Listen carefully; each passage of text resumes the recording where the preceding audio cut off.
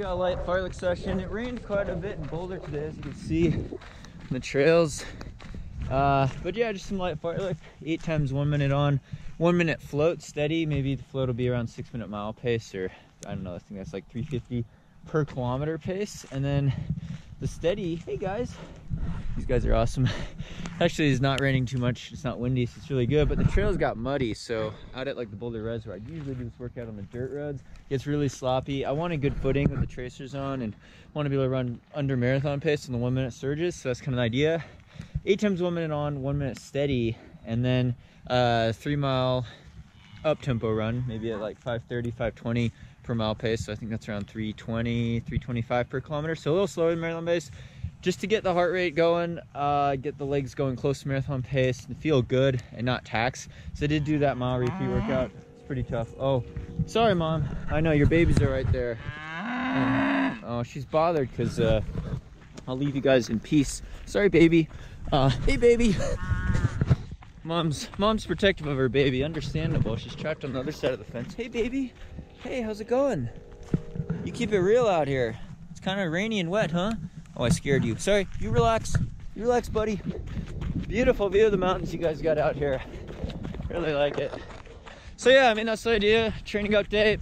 I'll taper the mileage again. We're a week and a half out from Copenhagen Marathon, so do got to taper the mileage a bit and try to get in maybe, I don't know, some warmer weather running. Hopefully it'll be sunny again here in Boulder.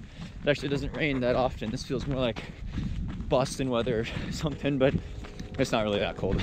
I kind of joke around in my Instagram post that this is the outfit I should have worn at Boston during the race, because usually in those conditions I would, but again, with the podcast we'll get into this, but trying to run low 5 minute mile pace or 12 miles an hour in a full-on rain jacket like this, which is what I wore at UTMB and stayed very warm, is crazy with the wind resistance. And when you're breaking the wind and the pack's thin, you're trying to go for maximum speed. It's hard to run that fast with this much drag and lack of restriction, long pants and things like that.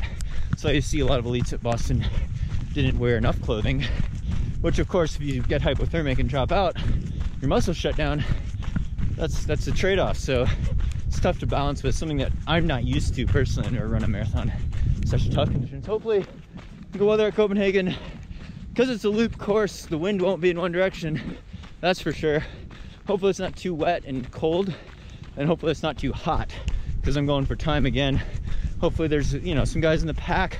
Just having guys a minute or two ahead of me, some really good international guys running 2:17, 2:16, is also very motivating, as well as the elite fluid bottle support, so I don't have to carry all my Spring Energy Canaday. I could drink my electro ride as planned. But yeah, this idea, I'll do a light fartlek today, medium long run this weekend, a week out, maybe 14 miles, real easy, relax, keep the metabolism up, keep from gaining weight really and losing fitness. I have to do that to maintain fitness, especially as I taper my mileage to maybe about 70, 75 miles this week. I'll put how many kilometers that is. Would it be like 120 kilometers maybe? Yeah, it sounds about right. So yeah, go say hi to the cows, keep you updated on the training.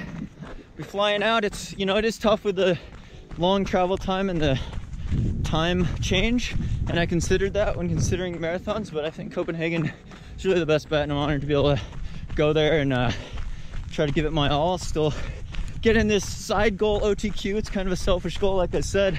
I'm obviously not a sponsored road marathon runner. I'm sponsored to be a mountain ultra trail runner.